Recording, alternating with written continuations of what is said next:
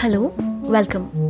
My name is Sneha Visakha, and I'm the host of the podcast series, The Feminist City. This is offered by Vidhi Center for Legal Policy, and in this series, we think about cities, our relationships with the city, and exclusions in the city. My guest today is Dr. Naveen Bharathi.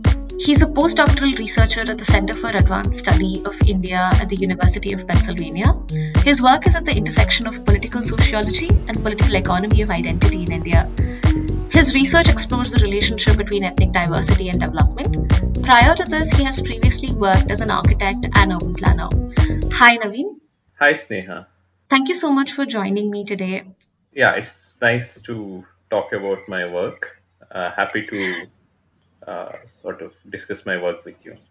Yeah, thanks a lot. So, Naveen, could you tell me and our listeners just about your work in your own words, what you do? And the introduction I gave is a formal one. I'd love to know to hear you talk about the kind of work that you do. My work is with my co-authors are Deepak and Andleeb. So I work with them on residential segregation in India, in Indian cities, urban India, and we also work on rural residential segregation too. But mostly our work is on Bangalore and few other cities in India. So the first major discovery was the basic premise that urbanization will dissolve caste boundaries or even the caste hierarchy, which was essentially the idea of the founding fathers of this nation, like including Baba Sahib Ambedkar or even Nehruvian idea of industrialization, urbanization to dissolve the so-called parochial identities and merge into a class identity from a caste identity, right? So we, for the first time, show that actually the size of the city doesn't really matter. Like if you are living in a small town of say 50,000 and you might be living in a big city or like Delhi or Bombay with around 20 million population, you still the amount of residential segregation doesn't really change. So essentially, a Dalit in a smaller city will also live in a segregated neighborhood, and a Dalit in a bigger city will also live in a segregated neighborhood. Okay, so one of the first kind of contributions of our research. The second aspect is in terms of Bangalore, we were the first research to visualize residential segregation. We used the first time the block level data. The previous research has been only using ward level data. For the first time, we used census enumeration block, which is a small unit, to study and understand residential segregation. And what did you find out in terms of Bangalore? How did the segregation could you explain a little bit about that? In terms of, are there specific areas where you saw, concentrations of specific communities? How did you go about doing this? Because, just to clarify, this is the paper that you've written on the residential segregation patterns in Indian metros, right? I think this fractal urbanism, EPW paper, but we also have kind of recently there's a new working paper on how we kind of sort of see the relationship between segregation and public goods provisioning, mostly water and sanitation in Bangalore. So that paper is still in working stages, but it will be out soon as a working paper. So in Bangalore per se, Bangalore as a city has a history of around 200 to around 200 to 250 years, but it was a small town before that during historically the Kempegowda's time and all. But mostly if we take 1792, the Anglo-Mysore War, that's when Bangalore city started really growing. The one was the Pete, the fort area, and the other area was when the British conquered Bangalore. It was the cantonment, right? Correct. Two cities in Bangalore always. Only after independence, the two cities merged to become one bigger city. The Vidhan Saudha, the High Court were the buildings, the civic buildings are the ones which connected the Pete area, which is essentially the Indian town, and the directly administered by the Madras presidency was the cantonment. So culturally they were very very different. Someone from a Pete area required a permit to even enter the cantonment. So this was how it was. Oh, Uh, wow. Okay. so the today's Yeah. MG Road, Richmond, all that area was under the cantonment. So essentially, what happened? The old city, the Pete area, was also segregated along caste lines. Even today, if you see the names of the localities in that area were essentially based on caste. Even like Francis Buchanan's travelogue and everything, other few other Okay. colonial records also show that the old city was segregated along caste lines. Like you have Tigalar Pete, you have a lot of other petes, which are essentially Cotton Pete was for weavers and merchants. The Nagarth Pete was for traders. So they were like different caste uh, Got it. segregated along caste lines. Now also, if you go and see the street, like if you go towards the old Bangalore, where the Avenue Road and few other roads, you can still see the caste names still on named on the roads and other localities.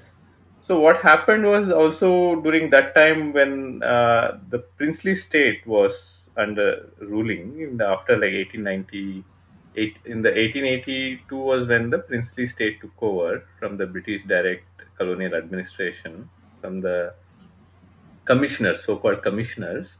So after that, Yeah. also what happened was there was plague in Bangalore, right? The major plague in Bangalore. So that was when your Baswangudi, Chamrajpet, those come about, right? This was when they Okay. were planned. So when these localities were planned, they were also kind of planned on caste lines, right? For Oh, Baswangudi, for that matter, even in the 1890s, it was sort of designed in such a way that Brahmins stayed in a different sector of Baswangudi, and Lingayats stayed in a different sector of Baswangudi. The Muslims, Dalits, everyone stayed in a different part of Baswangudi. So wow. Okay. even Chamrajpet was also similarly designed in such a way, and also a little later Malleshwaram comes about. Malleshwaram was also very even today, for example, is a very Brahmin-dominated locality because Brahmins were one of the first uh, castes to migrate to urban areas because of the opportunities where they had in the government jobs and few other jobs, right? Of So this course. was Yeah. how it was, and the Dalits and everyone lived a little far away from the city, right? Okay. The outskirts of Yeah. the city. This has been documented by various geographers and few other research which happened during that time. So what happened Okay. after that was like after 1947 there was a boom. Like Bangalore became the science and technology city. Like a lot of public sector companies were established in Bangalore. So what happened was even then the Jainagar was planned. Right, Jainagar was one of the Asia's largest planned residential localities at that time. Yeah. Uh, so even then, the people who could really settle in those neighborhoods were essentially who could get jobs in such institutions, the government institutions, central government institution, or the state government. It was essentially upper caste, right? Yeah. Yeah. Yeah. This is the basic history of Bangalore. But what happens is slowly there are a lot of other localities where kind of, and Bangalore is a very organic city, so it's not being planned really well. So there are a lot of localities which keep on growing in the periphery, and the city has grown like that. So even after the 1991, my research shows that for even today, for that matter, Baswangudi has a very less Dalit population, right? Okay. Even Yeah. today, it hasn't changed after, say, that Baswangudi came about in the 1890s. Yeah. But even today, the composition has not really changed. Got it. Yeah. Yeah. Question. I think one of the things that I found really interesting in your research or some of the articles that I've read where you've talked about this is how you sort of talk about how even if earlier it was overtly based on caste lines, now post independence, it's the segregation still continues to persist, but through access to economic opportunities, right? So I was actually curious about, could you just talk a little bit about that? Because at the end of the day, the segregation continues to persist on caste based lines, and we've not yet touched about religion yet in terms of how that Yeah, operates in the yeah, city. yeah. So But how did that, yeah, in the shifting of because I mean, I think we are aware of, there are state governments, or our constitution takes into account identity based discrimination and allows for policies by the government to make interventions, right? So has that, was there any consciousness to do this in the case of housing or planning itself of the city? Yeah, that was just the other question I had. the constitution, two things. As I discussed earlier, people who migrated into cities in the early years of independence, in Bangalore for that matter, or any other city, were the upper caste. Because they were, Yeah, meaning that it's not necessarily true generally, because a lot of lower castes also migrated to cities. For example, Baba Sahib Ambedkar's caste, Mahars, for that matter, yeah, were one of the first Dalit castes to migrate to cities. So even that way in Bangalore, or that way, that the jobs which were created by the booming, say, the scientific establishment or the public sector jobs were essentially uh, kind of were taken up by upper castes, mostly like Brahmins or even other upper castes for that matter. So what yeah. essentially happened? So that's exactly why the older areas are essentially dominated by upper castes even today, Got it. right? Yeah. One Okay. reason. That's Yeah. exactly why, because to even to get educated during that time, and also there's also to do a lot to do with the history of the city and history of Karnataka per se also, right? For example, Yeah. up to until 1919, that's when the Miller's Committee report came. So before Yeah. that, most of the government jobs were had only Brahmins. So when the 1919, when the Miller's Committee report was kind of implemented, it was implemented over 10 years, 10 to 12 years. It was not fully implemented, but still it opened up a lot of jobs for lot of non-Brahmin upper caste, for that matter, like the Lingayats and Okay. Vakkariyas. So they also could sort of, because of this opened up opportunities for them, they also could become come to cities, get educated, get these salaried jobs, be in the city, right? So this Got it. explains Yeah. how the older cities were, older part of the city is segregated. So Correct. yeah, when you come to the new cities, and also you should also know that the constitution also guarantees that you can form associations, right? That also means you can form Yeah. associations. And the Of course. housing for that matter, from the long time you had housing board, a lot of other government uh, organizations which was in charge of planning and housing, right? Yeah. Yeah. He was there, like a lot of other institutions, or even the so what happened after independence, a lot of cooperative societies also come about. Got it. So Yeah. essentially, when you have a cooperative society, even to when and they also got involved in real estate, sort of buying plots and distributing plots among. So what happened was those sort of urban development, or even that sort of planning, gave rise to segregated neighborhoods. Even for Yeah. example, if you go to any kind of cooperative, most of them are kind of are highly segregated. Like you find only one caste for that matter. Like that's true. For example, so also what happened was, slowly in Bangalore, government took a back seat in urban planning and urban development, right? In housing and few other. And the real estate Yeah. comes about, real estate, the private real estate companies come about. So when they also come, their interest is not essentially in maintaining the diversity. There is Correct. a rule in various state governments, or even when you do housing, what you have to do is you have to make LIG housing a percentage of your development, new locality or a new neighborhood or even a new apartment Yeah. complex has to be reserved for lower income group, LIG housing. Correct. Yeah. So, but what essentially happens is that LIG plot, they are when you do the design and planning, it's shown on paper that these many apartments are reserved for LIG, but essentially they combine two flats and make it a like a bigger flat, and which is sold to a different. It's sold to one single person. So essentially, a lot of these gives rise to residential segregation as we see it today. And also, we should also Got know it. that in Indian scenario, class and caste completely overlap. The class hierarchy and Yeah. the caste hierarchy. Even after the Bangalore's IT boom, the so-called IT boom, the IT boom has been only beneficial to few castes, right? There are a lot of studies which say Yeah. that was A.R. Vasavi and Carol Upadhyay's study. There are a lot of studies which show that the people who work in these IT companies, are mostly from upper caste, dominant caste, and that the kind of the globalization or the benefits of globalization has not really reached the lower or the subaltern caste, right? Got it. So this Yeah. will essentially reflect in your housing too, right? For example, the white field, for that matter, when we see white field from my own data set, you find very less Dalits in those neighborhoods.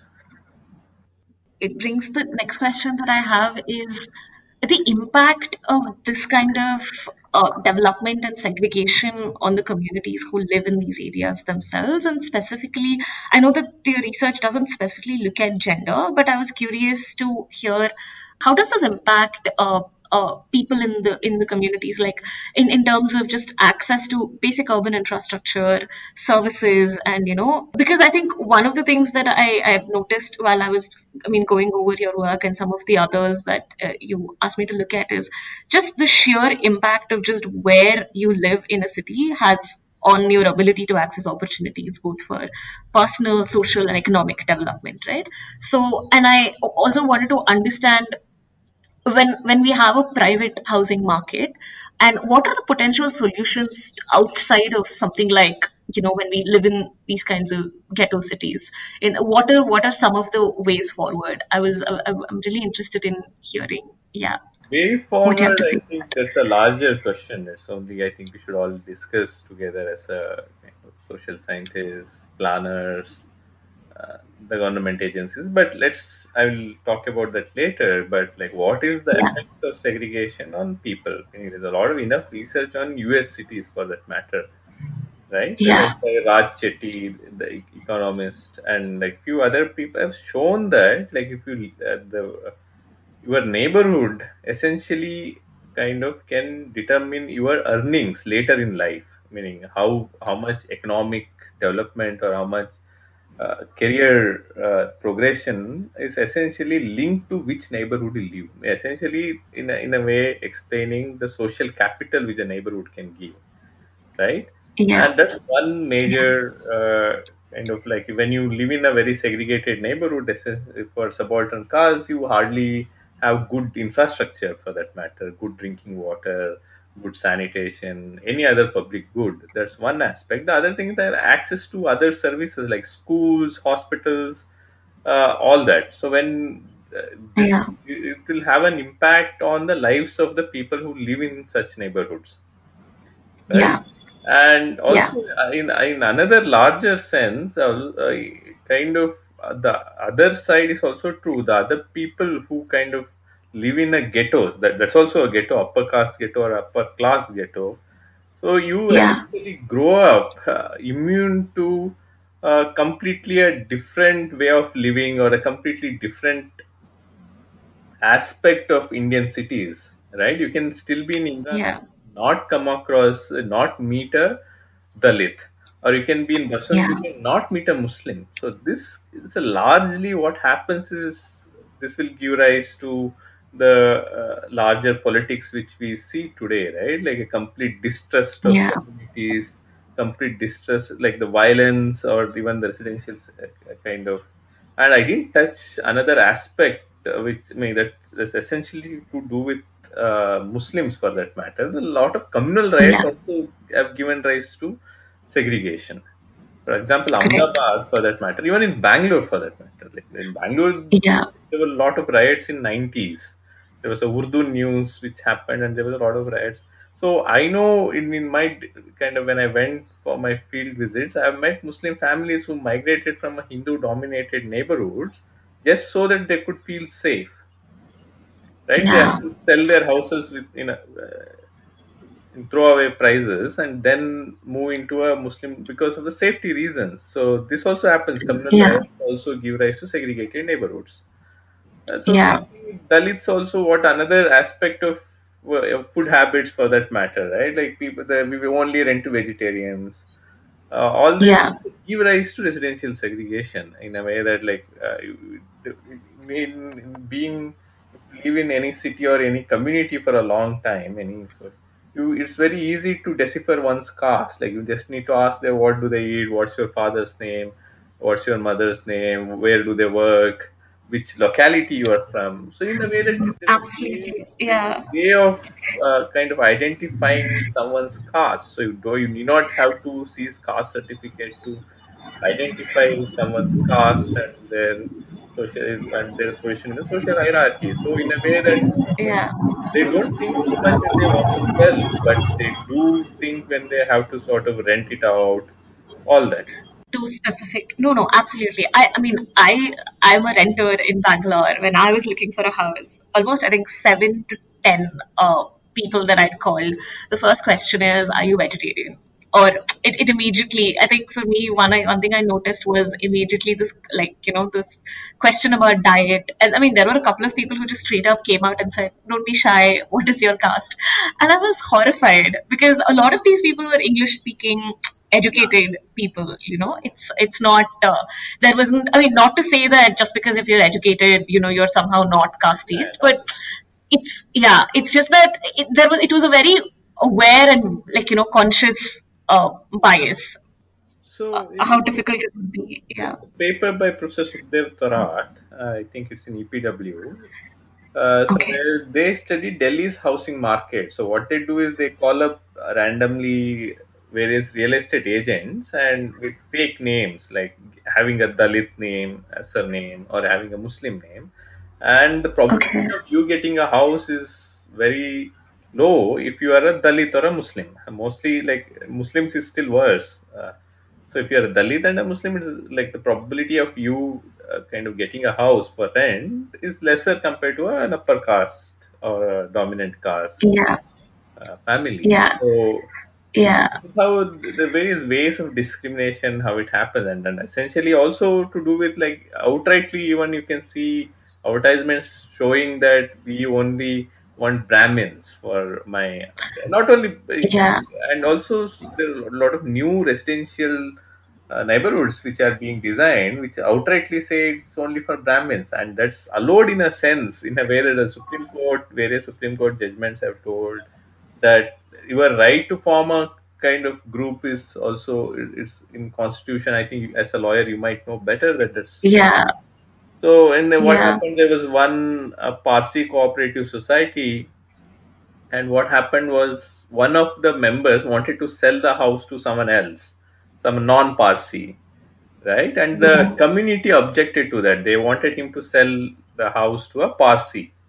But this Yeah. went to court, and finally, Supreme Court upheld the opinion of the Parsi community, telling that the house Yeah. has to be sold to a Parsi.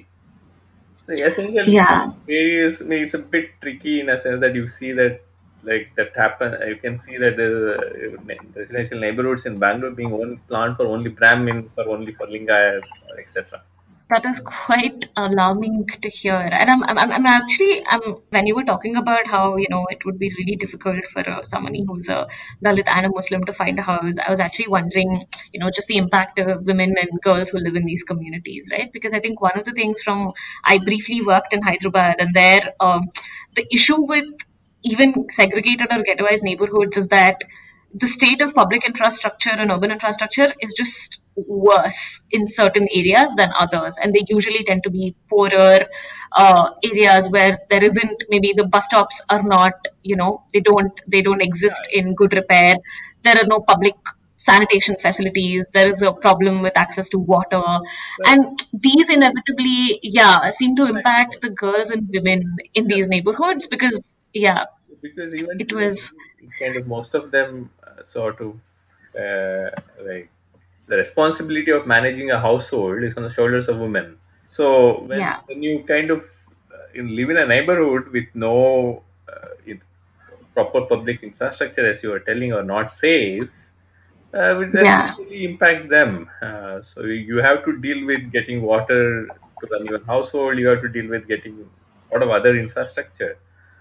So yeah, essentially, it will definitely impact a lot of women. Like even today, if you see in any kind of neighborhood with very less or very poor public infrastructure, like you see the women really kind of uh, working hard to get some water. I have enough photographs from my field study that the responsibility of getting water, as simple as that, falls on the shoulders of the woman in the household for some reason. yeah, So essentially, of yeah. course, this will all impact uh, women. Yeah, Yeah, I mean, the reason I think it's essentially gender roles, right? Like the yeah, domestic of course, sphere inevitably has to be the woman who has to take care of it. right. Yeah, and thank you so much. This was really a very enlightening conversation, and I guess what I would only like want to conclude the conversation just to think together with you about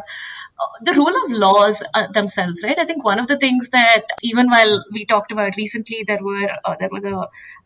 are disturbances or public violence in certain, whether it's the use of curfew laws. All of these things seem to have a geographic concentration, so much so that the political economy of a neighborhood is constantly disrupted, or and then just the way in which criminal laws operate in their operation, which has specific impacts in the city, as well as I think planning.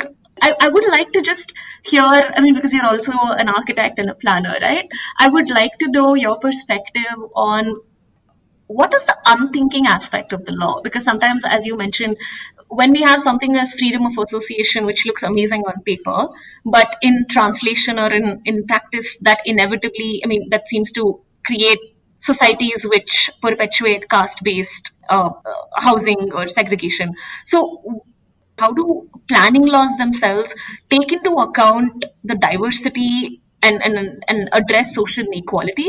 Because I think land and housing is highly contested in cities. So I'm just interested if you, in your work, come across how different countries have done it, or what is a good way of addressing a historic and systemic injustice in this regard. So yeah, even just to even before that, like if I'm going to how laws can change, like for example, even the planning education in India, right? So Yeah, you only speak of urban poor. You never even mention it's easy to like even you can get a planning degree without even studying sociology, urban sociology for that matter. Like most of the stress is on physical planning, right? And yeah, this has given rise to a caste blind professional group, which they don't even think of caste or religion for that matter. yeah, So, and other thing is also kind of to enforce law more transparently. For example, like as I was telling you, one of the NGOs in Bangalore, the very famous NGOs in Bangalore, they had a new housing development which we went near the Electronic City. So essentially, there also in the last it was I visited like last 8 years back or so. There also the houses which were reserved for LIG were essentially converted. Essentially, the houses had to go to auto drivers, vegetable vendors. Those houses were essentially joined together to give it to a software engineers because it was near okay, and it was cheaper for them to buy two houses and convert it into a big apartment. So essentially, the architect that also means the architects are hand in glove with the builder.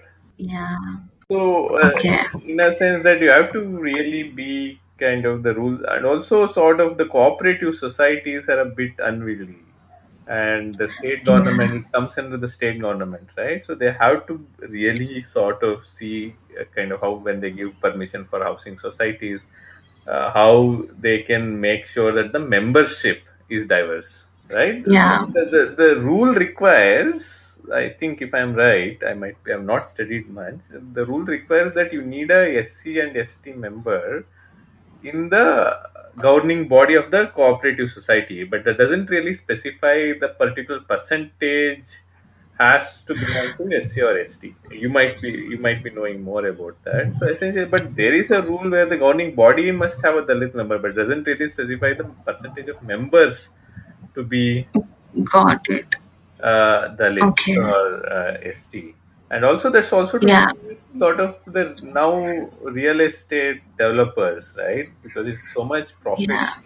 uh, oriented. You can't really blame them too, because the government has given up completely on uh, doing urban new residential neighborhoods. So it's very important that the government has, because even now, like to get a BDA plot is more difficult than getting, I would say, like any other major achievement, right? It's a big achievement to get a Yeah. plot. So you don't get that easily. But if you see in my study, like I can really see if it's a government developed locality. I mean, that recently, Yeah. after 1980s or 1990s, there is there's decent diversity in them, right? Okay. Because sort Yeah. of when you, I think they also do follow some sort of a reservation when they allot sites.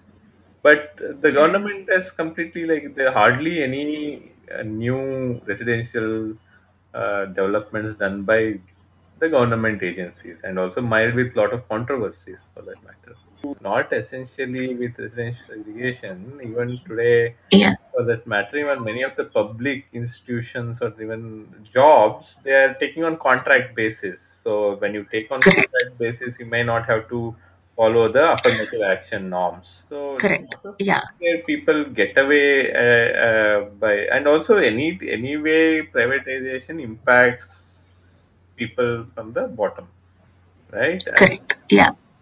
so yeah, of course, it's true with in India too. Like if, yeah, I was thinking, Yeah. like if tomorrow, if there is privatization of water, that was kind of that started happening in Mysore, in my city, but I don't know if it's still there. It was given to Tatas to Tatas were given the responsibility to supply water. The Mysore has one of the oldest public water supply department, which is called Vani Vilasa Water Supplies, which was kind of now, 10 years back, it was given to something called JESCO, Jamshedpur Urban. I don't completely remember. So now I Got don't it. know whether it's been given back to the state government. But of course, when you do that, essentially, uh, he is not the person, the private entity is not interested in a slum gets water or not. He is interested in whether he is able to collect bills and all that. So, for Yeah. example, the Supreme It's Court order which I was telling about the Parsi society. So I mean, now anyone can yeah. form a society and be blatantly casteist, right? Yeah. Because, but Yeah. also constitution also says a market cannot discriminate, right? If it's a market, but of course this also gives right to forming associations. Yeah, and Mysore's Jesco case is quite, I mean, I think now they have got kind of the contract ended or something. They didn't renew the contract, but you can look it up also. Could you talk a little bit about residential segregation based on religion, particularly, the Muslim community in, say, in Indian cities, notably Bangalore?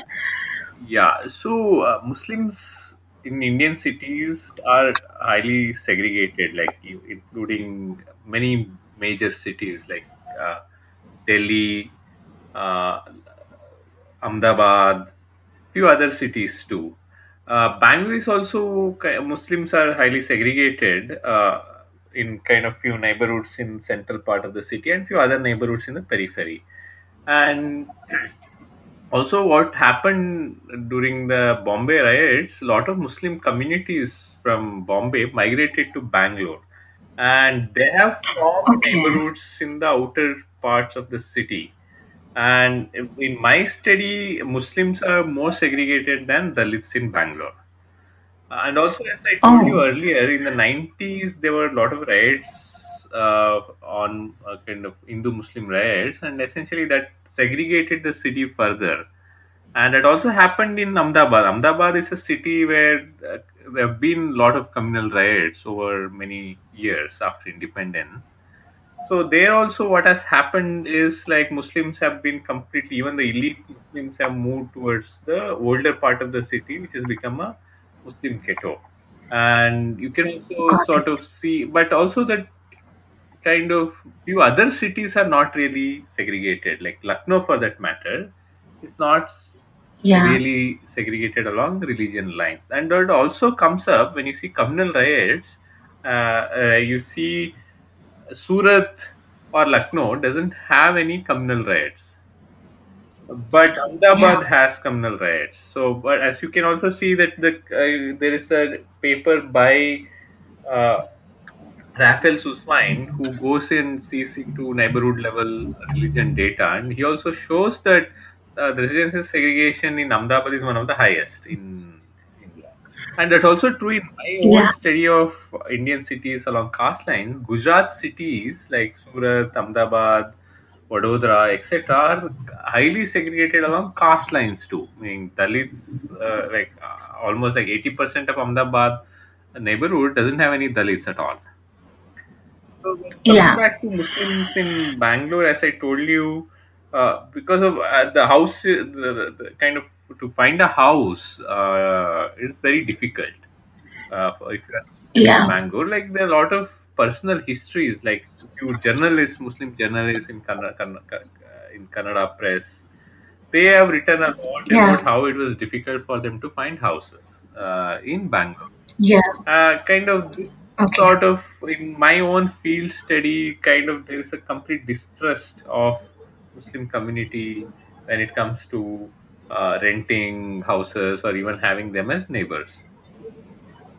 Yeah, So this sort of, and again, as I told you earlier, this will again, this is a cycle. This distrust will increase further with residential segregation because you hardly come across a Muslim family or a Muslim person, and you have all these stereotypes in your head. Like Muslim is like this, Muslim wears a fez cap, always Muslim, always eats a biryani. So all these sort of caricatures are made in your mind in a way that also to do with a lot of yeah, media portrayal of Muslims, and you hardly know how what a Muslim family is, what are their beliefs, and how they live, and this kind of yeah, and it's completely kind of the stereotypes keep on reinforcing with residential segregation.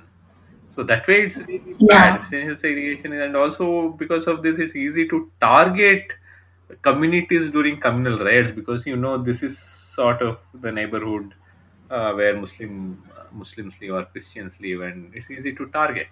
So yeah. yeah, that way it's very kind It's of if you want to build a very safe and equitable city, this has to be addressed. yeah. And while That's to say personal history, like, while growing up, I never had a Muslim classmate till my 12th standard. No, that is quite alarming. And like you said, I mean, for me, my experience is slightly different because growing up in Hyderabad, it was a very different experience than I think growing up in Bangalore would have been in terms of this kind of thing. But I think you're right. Like, I think not studying with people from different, not growing up with, right? Like from children or like people from communities that are different from your own, just you can like live your entire life not really understanding or being exposed to how people live that are not that don't carry your Yeah, identity. And and I think it also sort of serves to prevent people from mingling with each other. Even I mean now I don't think we can discuss this at all without talking about the boogie of love jihad, which actually it's shocking that they're like using this law that they've passed on forcible religious conversions to target young couples in Uttar Pradesh. And the only thing that I wanted to add was basically that this also becomes like a way in which women's bodies are controlled and policed in terms of who you can meet. There are all these ideas about the right kind of person and the wrong kind of person that you're supposed to be mingling with, which are fueled by the same kinds of horrible, stereotypes. And I mean, the only other thing that I think I just wanted to add to this is, there was this article, I think I'll include this as well, on Ahmedabad and how the ghettoisation of Muslims took place, and there are references to the Disturbed Areas Act. To refer three major studies. One is Ashutosh Varshney's book, okay. Yeah. The other is Christopher Jaffalow's book, and the other is Raphael Suswine's work. Yeah. Okay, all three. Yeah. Put them in the links, and these are also very accessible. And like Ashutosh Varshney, you can give a link to a paper who speaks on how, like, in various cities, there is some sort of a socio-economic relationship which happens in Lucknow, which happen in say in Ahmedabad. So also about speaking about segregated neighborhoods, we see a lot of people who grow up in these neighborhoods, and we say that what about caste? I don't really understand why caste is such an important aspect of Indian life, and we see this sort of people in our own circles who have never experienced what is caste all their lives, but for someone else from across the street, it's a everyday experience. So kind of you end up being caste blind. All these privileges, you become blind to your own privileges of being a upper caste Hindu male in any given neighborhood, right? This is very important. That's why diversity becomes so important in neighborhood. Yeah. It's also, I mean, that you mentioned, I mean, that's, I think, one of the things in this podcast, like, I think the feminist or urbanist method or approach is precisely to account for the day-to-day life, because the experience of identity affects every aspect of your life. And I was actually thinking in terms of caste, I mean, the fact that we have restaurants in our cities where pure veg is like a thing, like which is directly the Brahminical notion of purity and impurity that is inscribed into our buildings and our menu cards and our university hostels. The thing is, the non-veg is entirely an Indian word, because the veg is the norm, and anything not is non-veg. But you don't say non. If something is not cold, you don't say non-cold. You say it hot, right? Yeah, absolutely. Vegetarianism becomes a norm, and non-vegetarian becomes the deviant here. But if you statistics, India is predominantly a meat-eating society, right? Yeah. The point is the kind of the supremacy also comes from what food you eat, all that. So that's a problem. Yeah. Our cities are not representative of the majority of the cities, but they're the ideas that sort of end up in our buildings, in our boards, represent a minority identity, but one that is very privileged and powerful in this context. Yeah. Calcutta, almost 60% of Calcutta's neighborhood doesn't have any Dalits, and also Calcutta has the least percentage of Dalits urbanized Dalits, right? So in a way, it hides this sort of underbelly without many. You can be to Kolkata and live all your life without even seeing a Dalit family. People want to say that Bengal is a casteless society, but it's not. No, it's, and I think, I mean, part of this issue is also that the statues we see, the names of our streets, the way in which whose identities and which communities' values are, reflected in our cities is also something that I think we should question. The problem is not new. Like, even if you go back to 1930s, if you know, Sir Mirza, one of the major contributors to Bangalore, the city per se, to this growth, to its beautification, was Sir Mirza Ismail, who was a Diwan of Mysore for a long period during Krishnaraj Wadiyar IV, right? Okay. So Yeah. Thing is, it was a norm in Mysore to when during the Dasara celebrations for a diwan to sit on the howdah with the Maharaja, right? Oh, okay. Maharaja would sit in the front and the diwan would sit in the back, and they were classmates. And Krishnaraj Wadayar liked him a lot, and sort of he was a de facto ruler actually. Sir Mirza Ismail was a de facto ruler of Mysore princely state, and during the procession, stones were pelted at the Maharaja and the Mirza Ismail because he was a Muslim, right? Oh my God. And Okay. Oh wow.